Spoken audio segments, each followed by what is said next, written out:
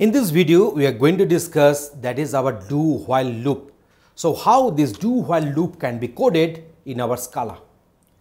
So unlike while loop, which tests the condition, that is the loop condition at the top of the loop, in case of do-while loop, it checks the condition at the bottom of the loop. And a do-while loop is similar to a while loop, except that a do-while loop is guaranteed to execute the conditional body at least once. The conditional code will be executed at least once. So that is the guarantee we are having.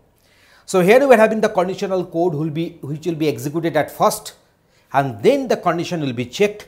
If the condition is true, then again the conditional code will get executed, and if it is false, then it will come out, and if the condition is false, then the next line which will be there just after this do while loop will be executed next. So here is the do, then curly brace, then conditional code, then curly brace. We are having this block denoted, and then while condition. So syntax, the following is the syntax of do while loop. So do within the curly braces will be writing the statement or statements whatever we require, and then while condition will be there. Notice that the conditional expression appears at the end of the loop. So the statements in the loop execute once before the condition is getting tested. If the condition is true, the flow of control jumps back to do, and the statements in the loop execute again. This process repeats until the given condition becomes false. So let us go for one Scala coding, sample Scala coding, to give you the idea how this loop is getting executed in the program, and we shall also discuss, explain, and we shall show you the output. So here is the demonstration for you. In this program, we shall show you that how to use do while construct in our Scala programming. We know that in case of do while construct, the condition, that is the while part, will come at the end of the loop body. So do, then curly braces, we are going to put our statements.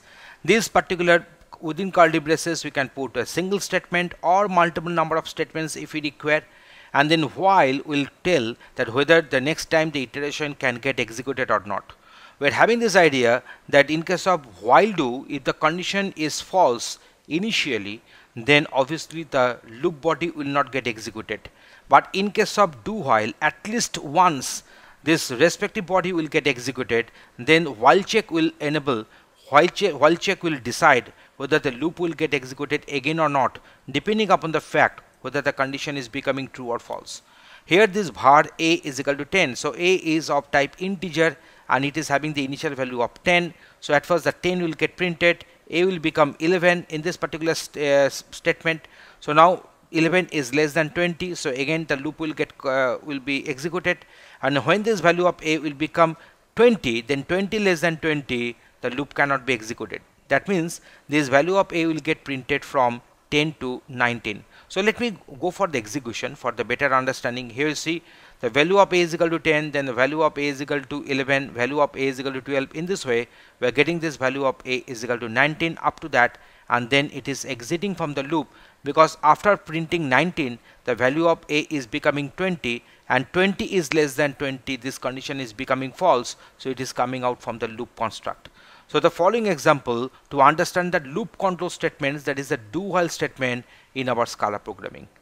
Thanks for watching this video.